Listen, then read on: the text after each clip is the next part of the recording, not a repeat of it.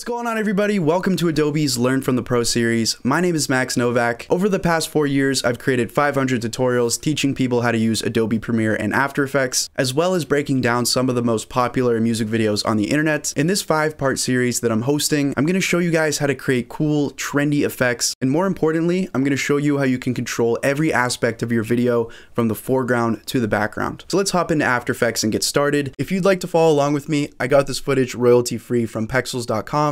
There's also a wide variety of stuff on Adobe stock, so whatever works best for you. In our project bin where we dragged in our original footage, if you just click and select that, you can see some of the properties of that here. So there's my resolution, here's my frame rate. So I'm going to click this button in the bottom left of my project bin to create a new composition, and I'm going to create that composition with the exact same properties as my footage. So with 3840, height 2160, and then for my frame rates, I want that at 25. Go ahead and click OK. So let's drag my footage into that composition. And what we're going to do here is isolate our subject from our background. This setup that I'm going to show you is common in a lot of the tutorials that I make on my own channel. So to start off, all you need to do is double click on your footage until you are in a layer. On the top left here, you'll see composition and layer. If you're still in a composition, just double click on your footage again until you're in a layer. Once you are in a layer, all you need to do is go up to the top left and grab your roto brush tool. And with this roto brush tool selected, we can just click and sort of draw in the general area of our subject. So something a little bit like that. And now you're going to see how After Effects is trying to lock this purple line around our subject. And that's ultimately what we're trying to do with the roto brush process. We want to make sure that this purple line is as close to our subject as possible. So if you normally click and draw, there's your green brush that adds things to the mask. But if you hold down the Alt key, you'll see that your brush will turn red. With our red brush, we can cut away from the mask and again try and get that line around our subject as best as possible. You can use your mouse wheel to zoom, and you can hold down spacebar to kind of click and drag around. Just use your roto brush tool to make any of these little adjustments to the line. Also on the left in your effect controls, I can add a tiny bit of feather for now just to kind of smooth out that line. Now, a few general rules of thumb for getting the best results with your roto brushing. A lot of it depends on the footage that you are using. You'll see if I zoom in here, this footage has a decent amount of motion blur, and you can see how After Effects isn't really locking around the motion blurred parts. But just remember, if you want the best results, if you're shooting the footage yourself, try and shoot with a fast shutter speed so there's minimal motion blur, and also try and make sure that whatever your subject is wearing doesn't blend with the background too much. So our subject has this very dark outfit, the background is very light, so this should be pretty easy. So the next step, once you have that purple outline around your subject, what you want to do is click the page down and page up keys on your keyboard. If I click page down, you're going to see how that's moving to the next frame of our video. What we want to do, we want to keep moving through all of these frames and make any little adjustments that we need to that purple line. So if I move to my next frame, see how this is kind of popping off him.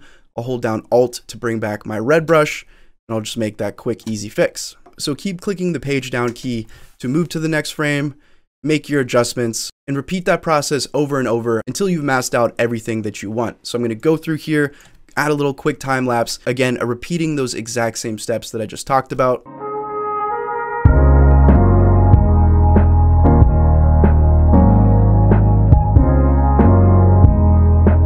Alright guys, so once you've gone through and made all of the adjustments in the area that you'd like to mask, we only have a couple more steps to finish this off. So underneath your footage, you're going to see this gray bar. So this is the span of the effect. We're going to hold down Control Alt and use our mouse wheel here just to zoom in. I'm going to take this gray bar and just end that at the very last frame that I made a roto brush adjustment on. So right there, I started roto brushing at the beginning of my footage. If you guys started halfway, what you want to do is grab the left side of that gray bar and end it right at this square. This should be the very first frame where you started roto brushing. So you've defined the area that you'd like to freeze. The only thing left to do is click this freeze button right here. So go ahead and click that, and you're going to see After Effects do the rest. All right guys, so After Effects has finished masking out the area that we specified. To see the results, make sure you always switch back to a composition. And there you go, just like that. If you click this button, this is the toggle transparency button. We now have a layer that is only our subject with the background completely cut out. And there's so many different things that you can do with this now that you have that set up. Let's take a few steps to make everything look normal. We're going to select this bottom layer here, and I'm actually going to right click and rename this to Rotoed Subject. Let's select that roto subject layer, and we're going to click Control D to duplicate. Now on the bottom here, our original layer, I'm going to right click on this and I'm going to rename this to background. And on our background layer, we're going to go up in the top left to our effect controls, and we just want to hide the roto brush tool. So what that will do is it'll make our scene go back to looking normal. If you use these buttons on the left, these little eyeballs, you can click them on and off. This will hide the visibility of your layer.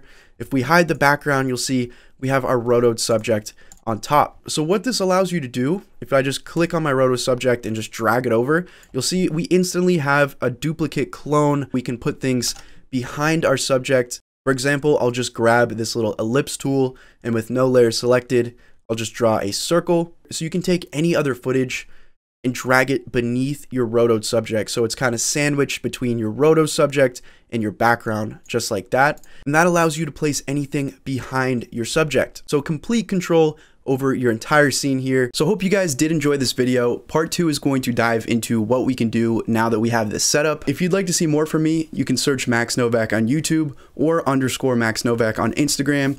As always, guys, thank you so much for watching, and I'll see you in the next one.